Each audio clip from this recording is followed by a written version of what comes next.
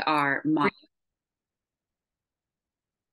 your speakers today are Molly, who is located at the Kansas Gardens and Giving Grove. And then there's me, Brittany, who is located in Nebraska, and I am the Gardens and Giving Grove manager. Next. So today, some things that we will be covering are seed saving, pollinators and native plants, crop rotation, succession planting, cover crops, post-harvest handling and food safety, food storage, and food preservation. So to start, seed saving. What is seed saving? Seed saving is the practice of saving seeds or other reproductive material from vegetables, grain, herbs, and flowers for use from year to year for annuals and nuts, tree fruits, and berries for perennials and trees. So why is seed saving important? It allows you to produce high quality seeds and grow healthy plants without relying on outside sources. You can save money, grow and improve your favorite varieties, and preserve heirloom seeds for future generations. So there are technically about two different kinds. You have your wet seed crops and your dry seeds. So wet seeded crops have seeds embedded in the flesh of fruits. So some examples are tomatoes, peppers, and eggplants, melons, squashes, and cucumbers. Dry seeded crops have seeds enclosed in pods or husks. Some vegetable examples are corn, rice, and wheat, beans, peas, and lentils, cabbage, mustard, and kale. Next. So different seed considerations. You might want to look for heirloom, organic, and open pollinated seeds. Hybrid seeds will not produce a next generation that is true to type, so avoid using seeds from hybrid plant varieties. You want to avoid genetically modified seeds if you are seed saving. Some seed companies obtain a patent for developing this type of seed, so saving seed is technically considered infringement on their intellectual property. So it's really important to be reading your packages. Conventional seeds may be treated with fungicide or pesticide. However, it is not a hybrid variety, so it is possible to save. Isolation is important when it comes to seed saving. Isolation is when you separate one plant from another to prevent crossing. You're going to want to check the isolation distance and proper measure if you are growing two plant varieties that could cross pollinate.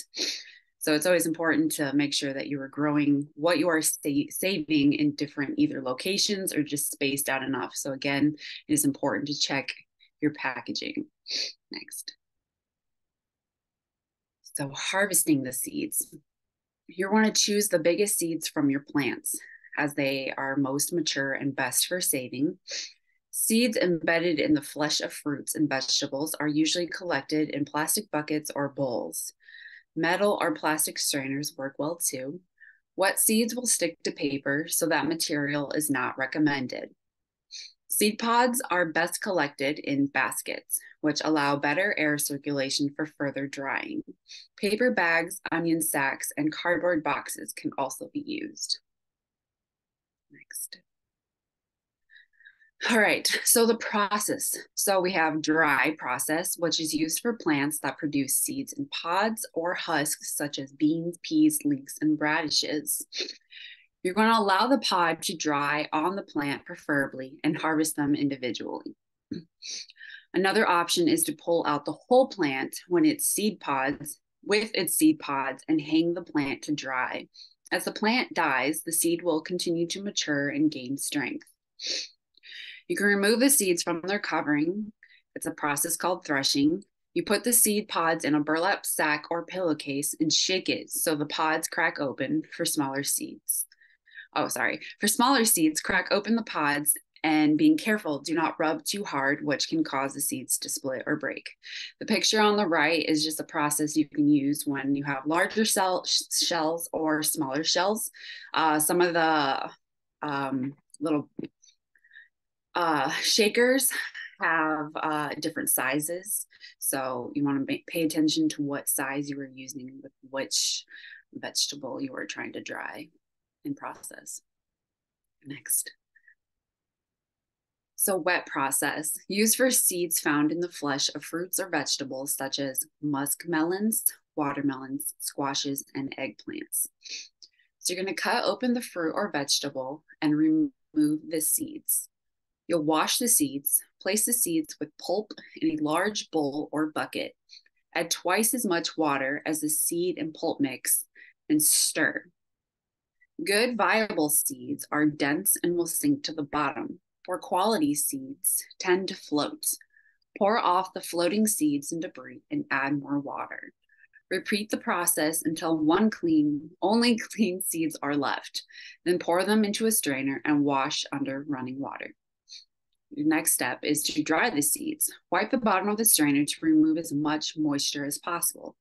Then we spread the seeds onto a glass or ceramic dish, cookie sheet, or a window screen. Do not dry on paper as the seeds may stick. It is important to dry seeds as quickly as possible because warm, wet seeds will start to germinate or become moldy. Stir the seeds several times to aerate. Damage can occur if the temperature of the seed rises above 96 degrees, so never dry seeds in the oven.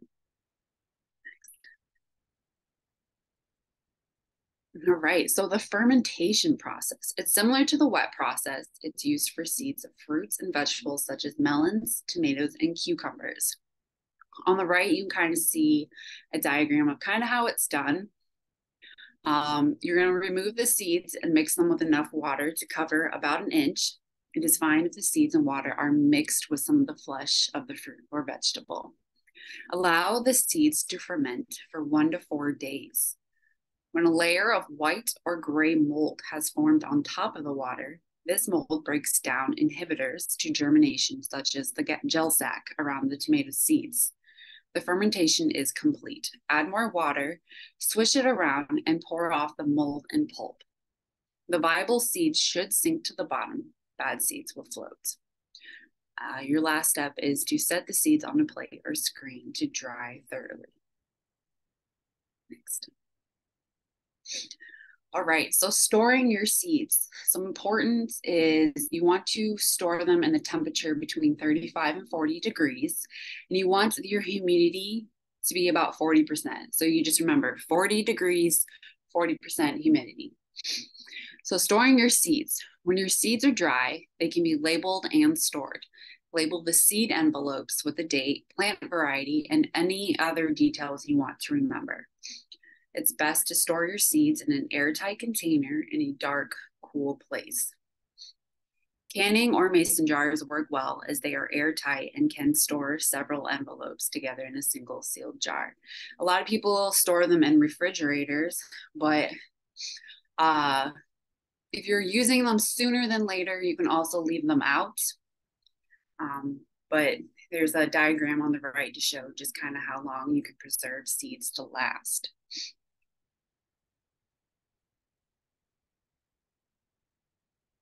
Here's an example of how to save lettuce seeds.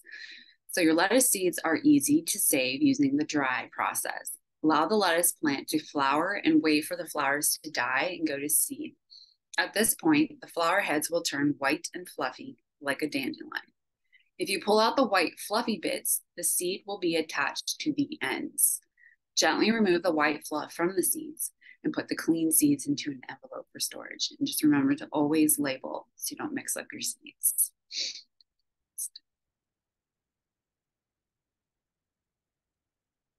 All right, pollinators and native plants. Pollinators have evolved with native plants, which are best adapted to the local growing season, climate, and soil. Native plants provide shelter and food for wildlife. They promote biodiversity and stewardship of our natural heritage. Native plants are beautiful and increase scenic value. So here are just a few examples of Nebraska and Kansas native plants. So some in Nebraska are white yarrow, false sunflower, fragrant sand verbena, blue phlox, anise hyssop, purple poppy mallow, clove currant, and lead plant.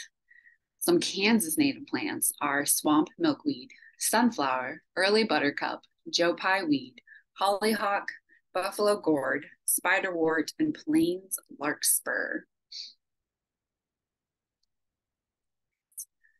So creating a native style garden. The most economical way to start the garden is by seed. Seeds may take up to 2 years to fill in and produce a thick, full site. You want to sow seeds after frost when spring rains will help keep them hydrated. Keep the seedlings wet and maintain vigilance for weeds during the garden's establishment. Apply light mulch after sowing seeds to protect them from birds and wind as they germinate.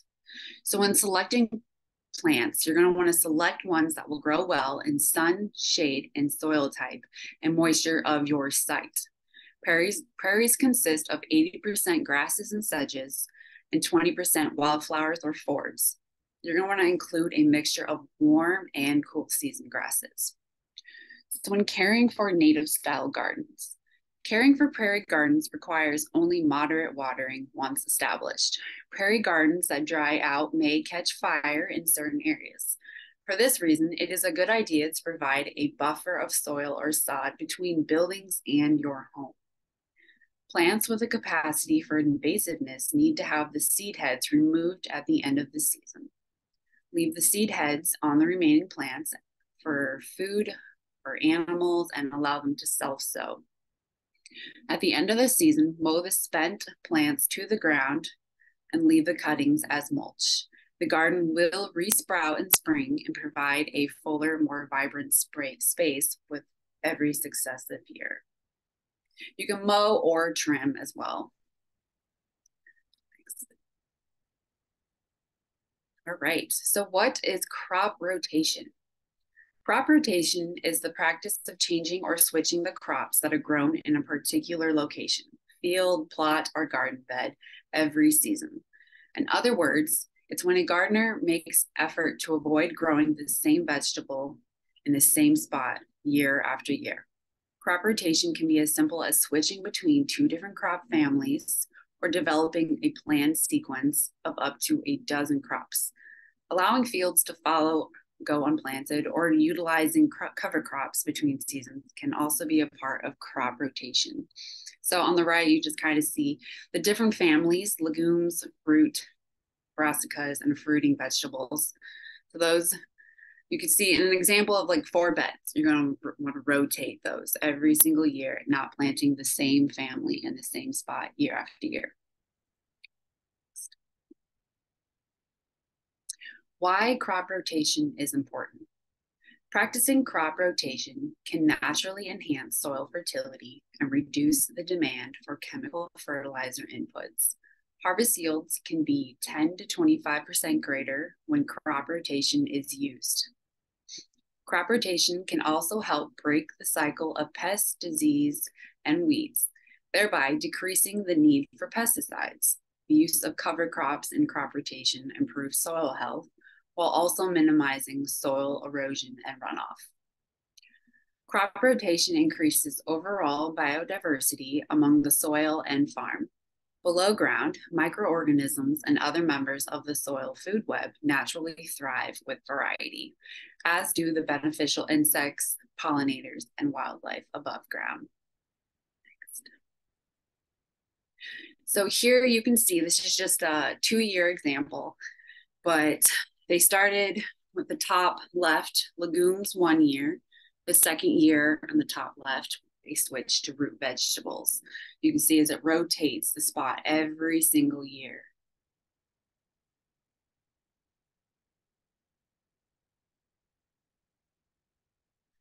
So it's very important when it comes to crop rotation is the tracking, because you want to make sure that you are not planting the same family in the same spot year after year.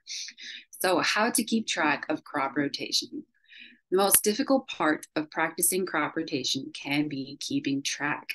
You can use a planner, spreadsheet, or chart to keep track of what you're growing in each bed every season. As growing seasons go on, you can look back at previous years and plan ahead for the future. All right. Succession planting. Succession planting refers to several planting methods that increase crop availability during a growing season by making efficient use of space and timing.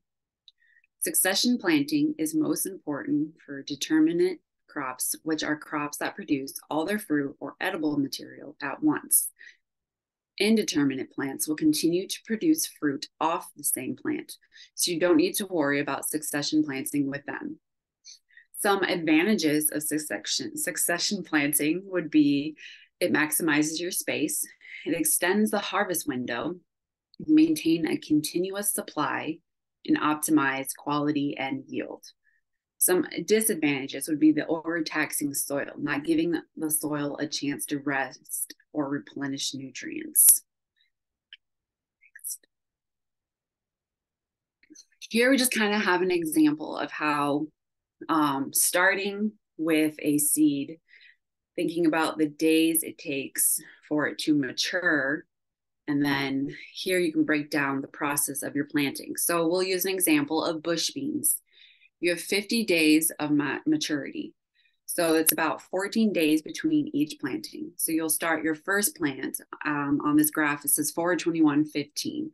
So you start with 4/21 and then plant your second round by 14 days later, and then 14, 14, 14 until your plant is over.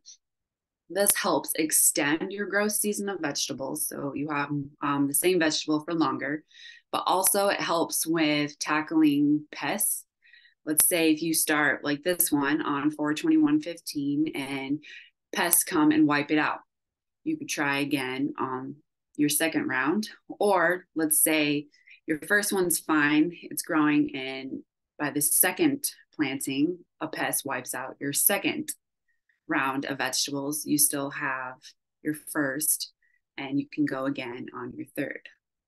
So it's important to break down the days with your total days of maturity. All right, so these are just some different examples. So same vegetable, staggered plantings. Space out plantings of the same vegetable every 2 to 4 weeks. Many vegetables fade after producing their initial crop. Paired vegetables in the same spot. Often you can seed the early season vegetable at the same time you are planting. Intercropping or pairing up plants is an excellent way to squeeze even more productivity from your garden. Companion planting is another way to utilize succession planting. Different vegetables in succession. Some crops, such as peas, have short growing seasons, and the space they are using can be replanted with a later season crop, like eggplants. The best vegetables for succession planting are arugula, basil, beans, pole beans, beets, broccoli, carrots, chicory, cilantro, corn, dill, endive, green onions, kale, kohlrabi, lettuce, mizuna, mustard, bok choy, radish, rutabaga, spinach, Swiss chard, tatsoi, and turnips. Next. So some tips when it comes to succession planting. Some crops, such as potatoes, tomatoes, and squash, you will only plant once. Fast maturing crops such as leafy greens, annual herbs, and some root crops are the easiest to keep in production with succession planting.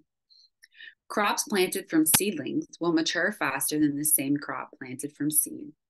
Add some compost or leaf mold to the beds between plantings to keep the soil rich. Don't hesitate to pull vegetables past their prime. Use them while they are at their best, and then use the space for something else. It is important to utilize varieties that can withstand lower temperatures and possible frost in the beginning and the end of your seasons. At the start of summer, utilize varieties that are heat tolerant to minimize bolting and bitterness of leafy crops.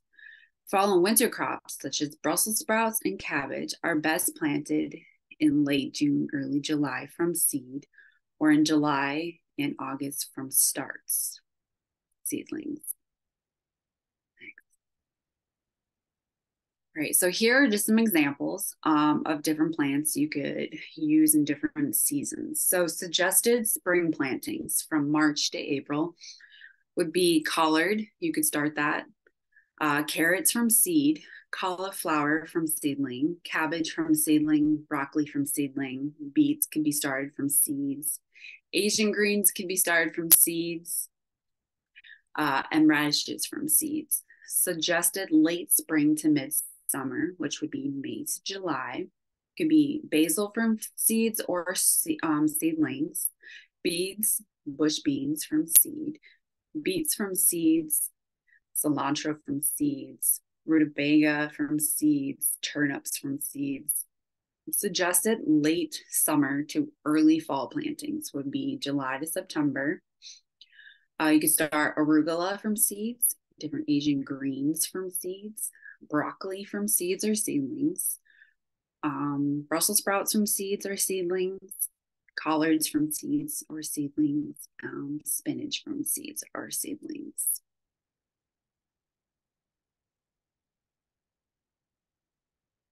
All right, so cover crops. Cover crops are plants that are planted to cover the soil rather than for the purpose of being harvested. Cover crops manage soil erosion, soil fertility, soil quality, water, weeds, pests, diseases, biodiversity, and wildlife in an agro ecosystem, an ecological system managed and shaped by humans. So, different examples of cover crops, which there are tons more, but some include mustard, alfalfa, rye, clovers, buckwheat, cowpeas, could be field peas, oats, radishes, and hairy vetch. So, different advantages and disadvantages of using cover crops. Advantages: reduces soil erosion, increases residue cover, increased water infiltration, increased soil organic carbon, improved soil physical properties, and reduced soil compaction. Recycle nutrients so it can fix nitrogen with legumes. Improve weed control, it's beneficial to insects and disease suppression. Wildlife habitat and landscape aesthetic as well. So, disadvantages: planted when time and labor is limited, may increase insect pests, reduced or increased soil moisture effects depending on weather or management, difficult to incorporate cover crops with tillage, and may increase disease risk. Next. So here's just an example of like corn without cover crops and corn with cover crops. So without, it is limited coverage above and below topsoil. You can see like the CO2 above and the carbon below. So corn with cover crops, there's more coverage above and below the topsoil, extensive root systems that aid in water infiltration, aids in carbon sequestration, and fixes nitrogen. It also reduces soil erosion, keeps nutrients in place, and helps suppress weeds. Next. Great. So how cover crops kind of works is you would sprinkle it in the fall where it's going to grow, some in the fall and over winter, and then in the spring it might grow again. So when you are ready to plant, which you can do, your options are tilling with it to where it goes, all the nutrients are kind of tilled and it just goes in the soil. Or if you are in a no-till farming, there is a there is a utensil or tool called roller crimper. And you're going to use that to break the cover crop. It just kind of snaps it or smushes it. And it's flattened kind of like a mulch. It's called green manure. And you just kind of leave it on the soil surface. And this way you can plant within the cover. All right, so cover crop effects on soil and water. Cover crops are grown when the soil is fallow. increase the solar energy harvest and increase carbon in the soil, provides food for macro and microorganisms and other wildlife, reduce sediment production, decrease impacts of raindrops, and decrease runoff velocity. Cover crops grow best in warm, moist areas, but may hurt yields in semi-arid regions. Soil temperatures may impact yields. Systems are needed that reduce the cost of cover crop establishment and killing. Cover crops improve soil and water quality, may reduce nutrient and pesticide runoff by 50% or more, decrease soil erosion by 90%, reduce sediment loading by 75%, and reduce pathogen loading by 60%.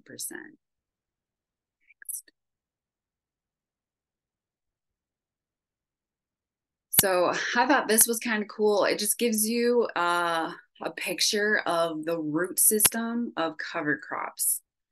So I'll just let y'all look, but you can kind of see which cover crops have larger root systems.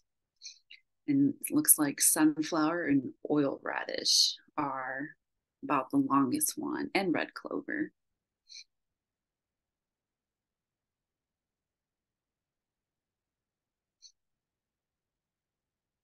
All right, so the diagram on the left kind of just shows the cover crops for your small farm.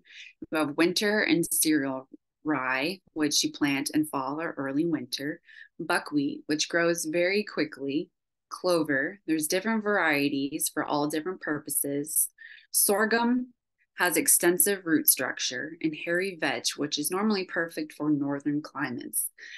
Cover crop seeds kind of estimate between $10 and $50. It just varies on what you are using. You can buy most cover crop from any farm store, nursery, or garden center. It's kind of hard to find it in like a Walmart or Home Depot. Lots of places offer cover crop mixes or singular varieties.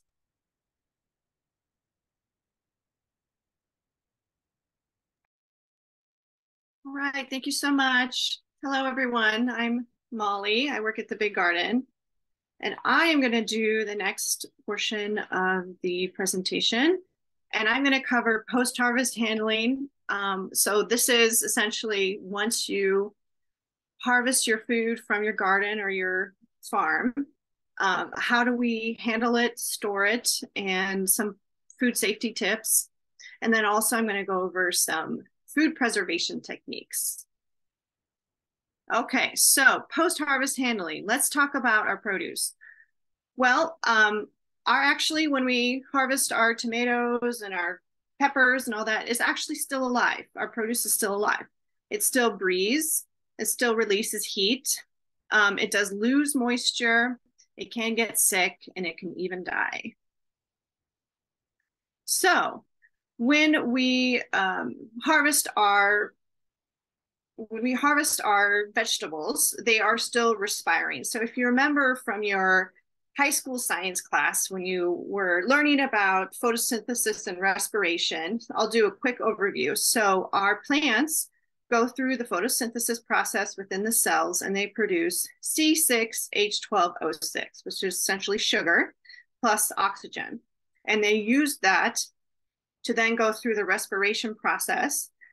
So the plant can then use that sugar, and they release carbon dioxide, water, and energy in the form of heat.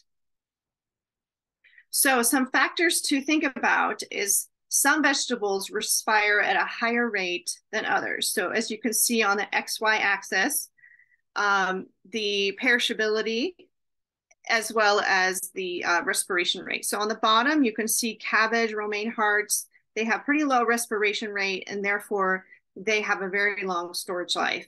And as you go up the chart, the respiration increases, which then also causes the perishability to increase. To the top where we get our greens, strawberries, those tend to have a shorter shelf life.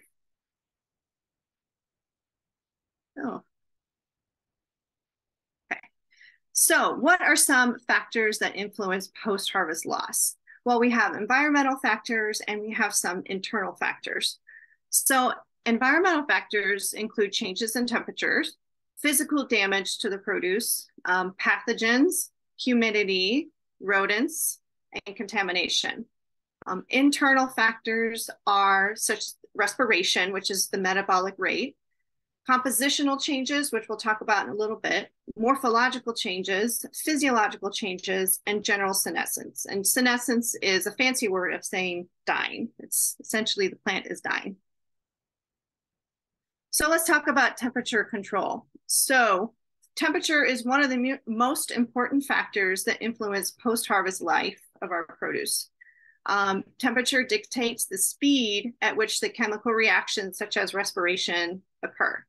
So typically for every 18 degrees Fahrenheit or 10 degrees Celsius, you'll have an increase in respiration 2 to 4-fold. So as the temperature increases, the produce will respire at a higher rate. So removing the produce from the field or from the garden as soon as possible is really important. And there's lots of ways you can cool down your produce quickly. You can do air cooling, such as refrigerators or freezers. You can do hydro cooling, which is just a bucket of cold water out in the garden. So when you're harvesting your peppers and things like that, you just stick it into a bucket of cold water and that will quickly cool down your produce. Or you can do ice cooling, which is a very common technique for broccoli growers, where essentially they harvest the broccoli and then they cover it up with a top layer of ice to cool it down quickly. So water loss also can really affect the quality of your produce. It can decrease the quality in terms of wilting and shriveling, as you can see in this picture. It will lose its crispness and juiciness, and also nutritional quality can go down because some of our vitamins, such as vitamin A and vitamin C, are water soluble. So when the vegetables or fruits are losing water, they're actually losing some of that vitamin and nutritional content as well. So ways to improve the overall quality and reduce water loss is to control your humidity. In your refrigerator, you actually have your crisp zones for your drawers, and you can control the humidity. You essentially want high humidity to keep that water loss at a minimum, but you don't want to have the vegetables or fruits standing or sitting in any water. You want to lower the temperature, you want to reduce any air movement, and you can also use some protective packaging. So physical damage, this happens a lot in agricultural systems. Things like bruising, puncturing, or pests can cause some damage to our vegetables and fruits, and this is the greatest amount of food loss in our food system. It can affect water loss. It can increase respiration, ripening, ethylene production. It can increase pathogen growth at the point of entry. So at that bruise, it can be an entry point for pathogens to come in and infect your fruits or vegetables.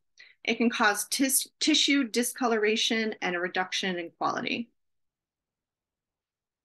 So pathological decay, so pathogens such as fungi, bacteria, and viruses. Most post-harvest infections are due to breaks in the skin of your produce or poor hygiene practices. Let's talk about some potential ways our food can get contaminated. Now, this doesn't really talk about meats, because that's a whole different story. This is more about fruits and vegetables like in the field or in the garden. So your soil, in the field or in your garden, you might have critters crawling through your garden. You might have dogs, raccoons, bunnies, you name it, and they might be putting some droppings or urinating on your produce, and that can be a form of contamination. Contaminated water. If you live in the city and you have city water that's been sanitized, this isn't as much of an issue. But if you're irrigating your garden or field with a farm pond, for example, you might have animals who are drinking from that water and defecating in the water, and that can contaminate the water. Contaminated tools and equipment. And lastly, poor hygiene from whomever is in the garden, with unwashed hands or perhaps an unsanitized cleaning station. So here are some harvest and food safety tips to think about when you're cleaning your produce and taking care of your produce, what are some things that we can do to keep it safe? Well, one thing is to pick your produce early in the morning, and also harvest your produce at proper maturity. When you're harvesting, wash your hands and the equipment before you start, and use clean, sharp tools. To sanitize your equipment or your tools, you can use isopropyl alcohol or a chlorine solution. You just dilute that with water. When you're gathering your produce, you want to use containers that you can clean. A lot of farmers, they'll use plastic tubs, something that you can clean and sanitize. If you're using wicker baskets, those are harder to clean. I know a lot of people use those, but maybe think about using something that you can wash off and sanitize. And you don't want to overfill your buckets, because if you're doing layers upon layers of your tomatoes, that can cause bruising. When you're harvesting, do that gently to minimize any damage to your produce. Discard any damaged or contaminated produce, and also provide some shade in your garden if possible. You want to get you want to lower the temperature as quickly as you can. So perhaps once you've picked your tomatoes, try to get it in a shady spot, and then try to cool it down as quickly as you can. Okay, where to properly store your food. A lot of our foods you can actually store on our countertop, because our home are typically between, I would say, 65 to 75. I'd say average home would be 68 to 70 degrees, and you can store your tomatoes and squash at that temperature. Bananas, peaches, nectarines, and plums. And also, if you have eggs, you can actually store your eggs on the counter. In a cool, dark location, such as a root cellar or basement, you can store your canned goods, pasta, and dry goods, such as wheat and sugar, potatoes, onions, and garlic, and winter squash, such as butternut, and acorn. And then the refrigerator is where you're storing your produce. On that chart with the respiration rate, the produce that's has high respiration and high perishability, that's where you're storing in the refrigerator. So that would be lettuce, spinach, herbs, and also cool season vegetables such as broccoli, cabbage, cauliflower. They like the cooler temperatures, as well as grapes, green onions, carrots. Those are all just, I mean, that the list is longer than this. This is just a few examples. Okay, on this chart, or on this table, you can see our carrots and cabbage. They like it cooler. They like the almost freezing temperatures. They like it cold and humid with a high humidity, relative humidity. Onions and garlic, they like it cold and dry. So around freezing temperatures, but just a lower humidity. Potatoes, they like it cool and humid. I always keep those in my basement. A lot of times, sometimes our basements are kind of wet and humid as well. So that is nice to keep vegetables in that environment. Sweet potatoes are different than potatoes. So if you're not sure, sweet potatoes are actually a different family. Sweet potatoes come from the morning glory family, and they're different. They're a completely different plant family than potatoes. So the way you store them are actually different than just regular potatoes. You can store them in warm, humid environments around 60 degrees at 90% humidity. And squash, you can keep in a warm and dry environment. Okay, here are just a few examples of the ideal conditions on how to store your produce. A lot of our fruits like a little bit warmer. Tomatoes, they like it a little bit warmer, and high humidity. So you can see 90 to 95%. That's fairly humid. Our vegetables, especially our cool season vegetables, they like it around freezing with high humidity. So almost all of our vegetables like high humidity, and that's to prevent water loss. Okay, curing for long-term storage. So this is garlic, potatoes, onions, sweet potatoes, things that you want to store for a long time, maybe 6 months up to a year. With potatoes, you can store those in your basement at high humidity. And that helps with sealing the outer skin of that potato, sealing any nicks that maybe happened when you were harvesting the potatoes, try to get those sealed and that will improve the quality for long-term storage. Now, I'm actually in the process right now in my garden of curing my onions. So I thought maybe I would go over into detail on how to cure onions. And pretty soon I'm going to be harvesting my potatoes, and I'll be doing this with my potatoes as well.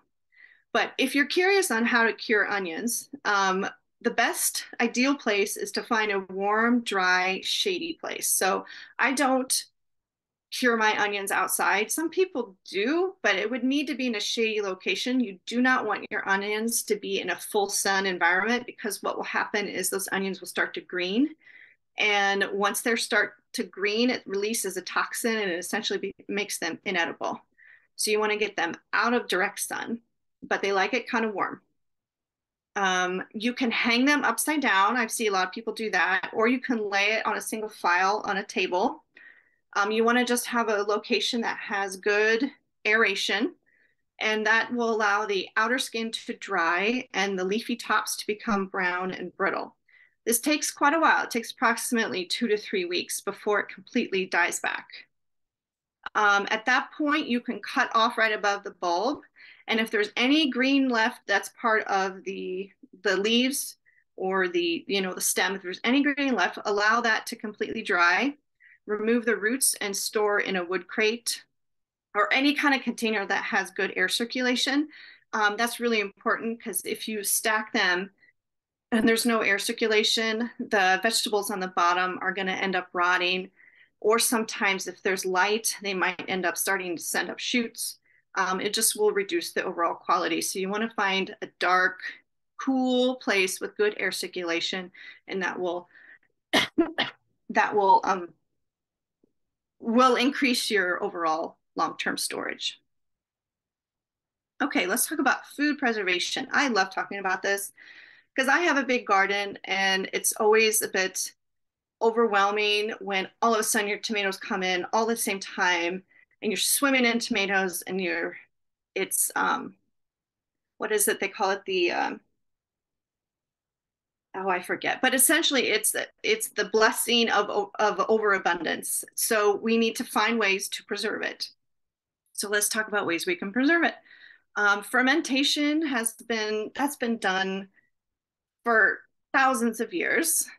Pickling, curing in salt or sugar, drying your produce, canning, which includes jams and jellies, freezing, refrigerators, obviously, which is a bit of a newer invention, freeze drying, which typically in the past that's never been available for the home gardener, but lately there's this new product called Harvest Right, where they sell to the home gardener a freeze dryer. And then vacuum sealing, which is like Food Saver.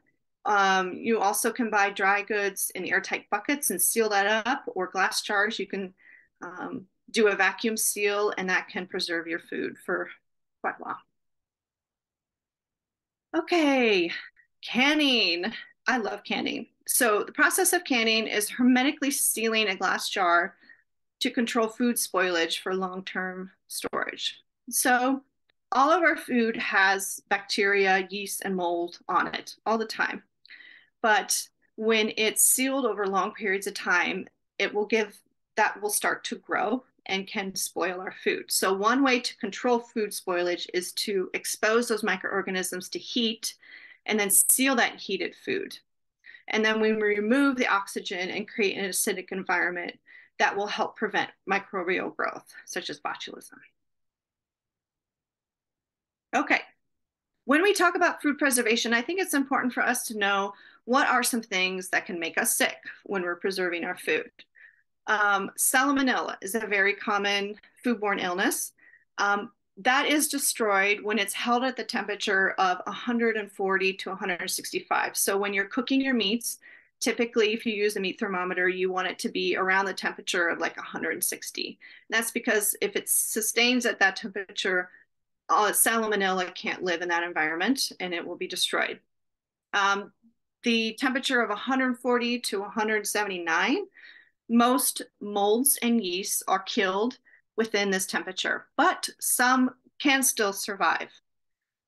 Some of them are really tricky, but most of them are killed at that temp. At 180 to 212, That temperature, mold, yeast, and some bacteria are destroyed in high acid foods, which I'll talk about in a minute. What are high acid foods? And then 240, excuse me, 240 is the temperature at which bacterial spores are destroyed in low acid foods, which I'll talk about in a minute what a low acid food is. So Staphylococcus or staph and botulism must be heated to 240 degrees Fahrenheit in order to be destroyed because they have toxic producing spores in low acid foods. So once it gets to 240, those are killed. There's a lot of science behind canning, which I love, and knowing what temperature you need to get your meats and your vegetables at to help keep your food safe. But if you ever get it wrong, you'll know because when you open up your can and if it just an odor hits you in the face and also if it looks a bit discolored, you know that the food has gone bad and you just need to throw it away. Okay, so there's two types of canning. There's water bath canning and pressure canning. So water bath canning is used for high acid foods. So if you remember from our science class, we learned the pH scale. The lower the pH, the more acidic it is, and the higher the pH, the more alkaline it is. So high acidic foods are anything 4.6 pH or lower. And for the pressure canner, you use that for low acid foods, which means it has a higher pH, and that's a 4.6 or higher.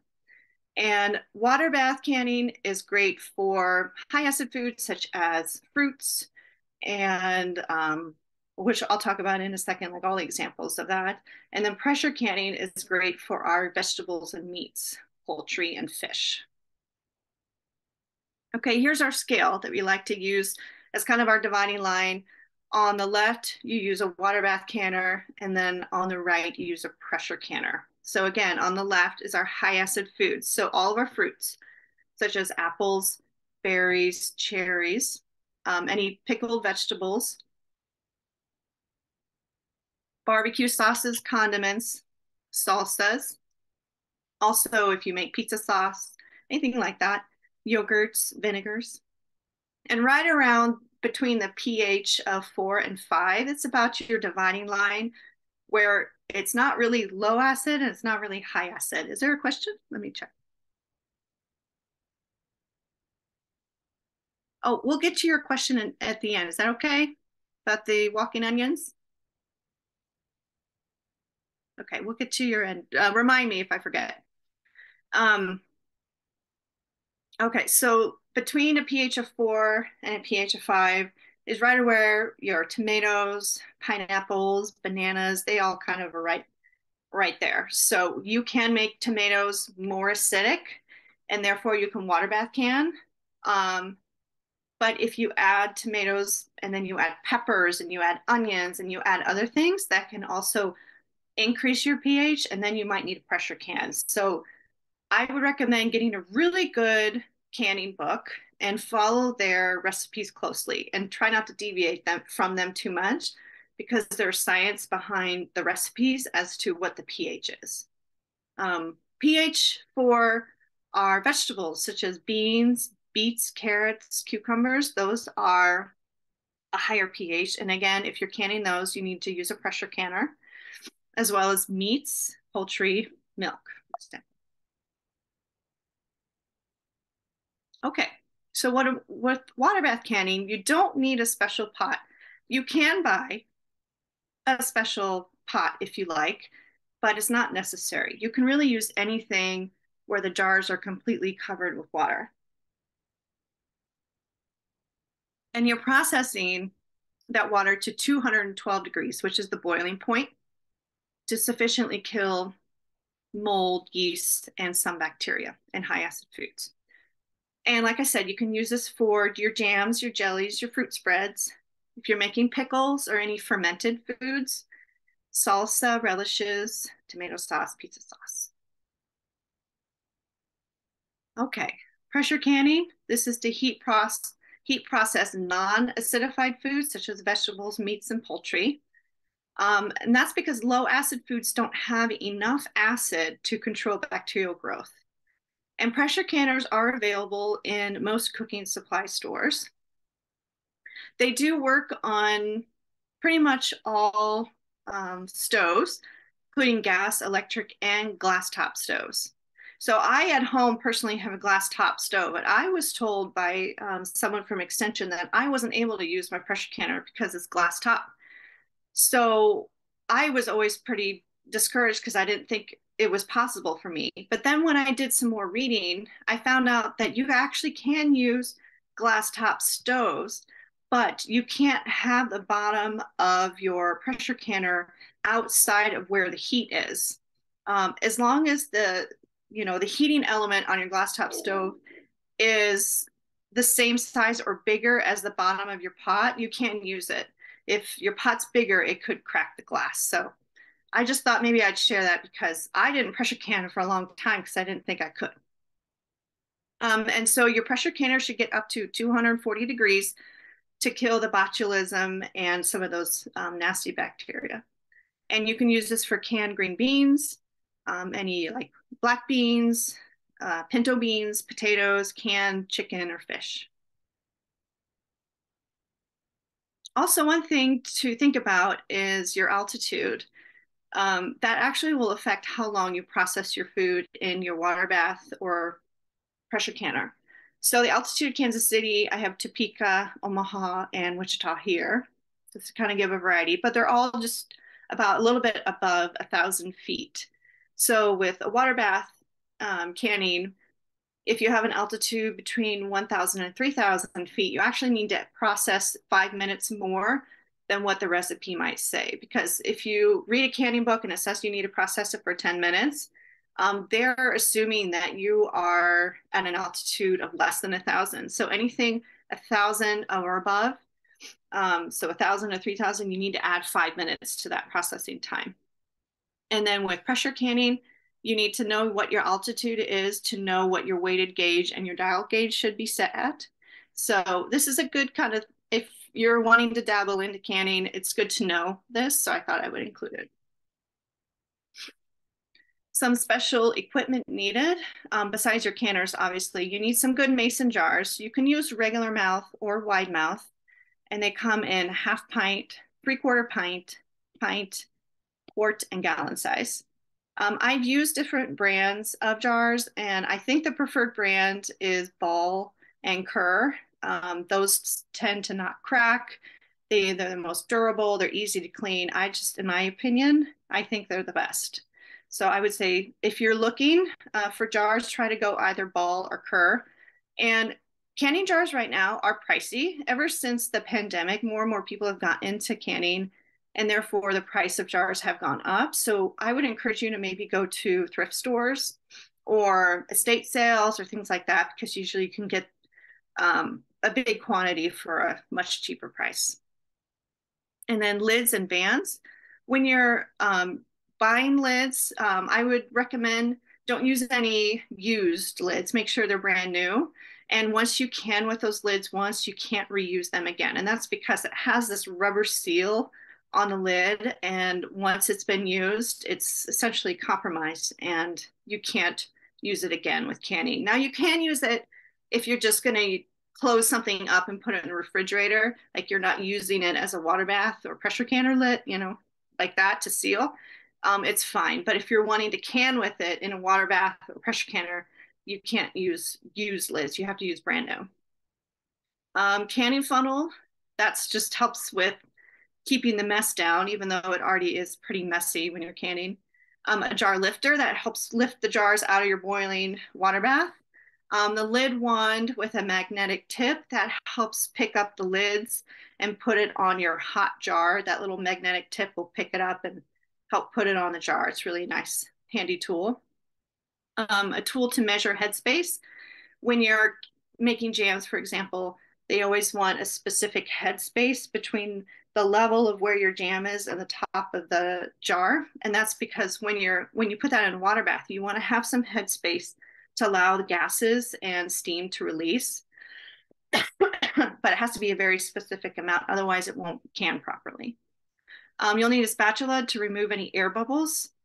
Once you've filled your jar, like with jam, you want to make sure there's no air bubbles. So you need a spatula that's kind of narrow that you can stick inside your jar and kind of remove any of the bubbles, and then any labels to label your jars. Okay, drying. I love drying my produce. It's a really inexpensive. You don't need very much equipment.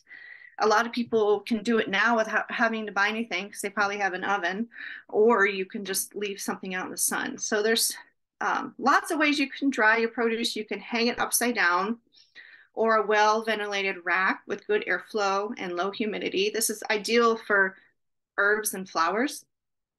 I love doing that. You can also stick it out in the direct sun, but I recommend covering it with cheesecloth or something to keep the insects off. And this is an ancient technique with sun-dried tomatoes or chili peppers. They used to dry those out in the direct sun. Or you can go the route of buying something like a dehydrator or your oven at home that will heat up the produce and remove moisture. This is great for creating like fruit leather or drying any veggies, tomatoes, meats, herbs. And then freeze dryers, which essentially freezes it. It does like a flash freeze and it freezes it really quickly. And then it removes moisture up to 99%. And this has an incredibly long shelf life, the freeze-dried food. And you can do that with fruits and herbs and spices and all kinds of things. Pickling. This is a very easy way to preserve vegetables with very few ingredients or equipment needed. Essentially what you do is you create a vinegar brine to create an acidic environment. And recipes are usually fairly straightforward. It's different measurements of vinegar, salt, sugar, and spices. And you can preserve your pickled vegetables for months in the refrigerator, or you can then water bath can it. So it's a high acidic environment. You can water bath that for up to 1 year. And this is great for cucumbers, obviously, but garlic scapes are really cool, which is when you're growing garlic, it sends out this little flower scape, they call it. And those are so delicious. It's like a mild garlicky flavor. So good as pickled. You can pickle onions and put those on your burgers, asparagus, green beans, beets, and jalapenos. And then fermentation also has been going on for thousands of years. And that's a way to preserve your food in a salt brine. So over time, you know, our food has yeast and good bacteria on it, and it will create lactic acid. And for about 1 week, then it will start to bubble and release gases. To create some great ferments, let the ferment sit on the countertop, which is approximately 68 degrees Fahrenheit, for 5 to 7 days. And then after that point, the fermentation process has begun. And then you can put that ferments down in your basement or cold cellar for about another 2 to 3 weeks to finish. They will start to get a bit smelly. They release gases. And so every once in a while, you'll want to burp it. Essentially, you want to release the lid and let some of those gases escape. I've heard some horror stories of people not doing that, and then their jar actually explodes because it builds up, the gases build up, and then it actually explodes. So you want to burp it every so often to release some of those gases. And it can get a bit stinky, but after a while, the smell will kind of simmer down. And in about 2 to 4 weeks, the fermentation should be complete. You want to make sure that your food is completely covered in that brine the whole time during the fermentation process. If any of the food is up above that line, mold and botulism can grow. And if you notice a mold layer on the top, you have to throw it out because it's not safe to eat at that point. But I love fermented foods. Some examples are sauerkraut, kimchi, kefir, kombucha, miso, yogurt, root vegetables, garlic, just so many yummy things. Okay, so benefits of fermented food. The enzymes that release actually boost the nutrition of your foods. You have really good bacteria, your probiotics. They're really good for your gut and your digestive health. Also, the lactic acid that is created during the fermentation process can actually help kill E. coli and make it safer than fresh food. And also, it's a great preservative and it can boost nutrition. Okay, that covers it. I think we will